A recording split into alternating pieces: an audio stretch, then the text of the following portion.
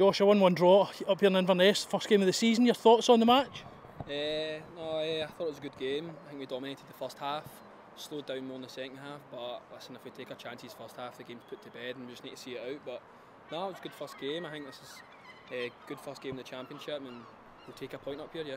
Yeah, I've just spoke to the manager there and he was speaking about how well we competed and the number of clear-cut chances we created on another day. We could have been 2 or 3 up before we conceded. Yeah, no, I think I had 1 or 2 myself. I could have put away. I think just on another day they go in, the game put to bed. But no, listen, it's always tough to come up here, so we'll take a point away all day.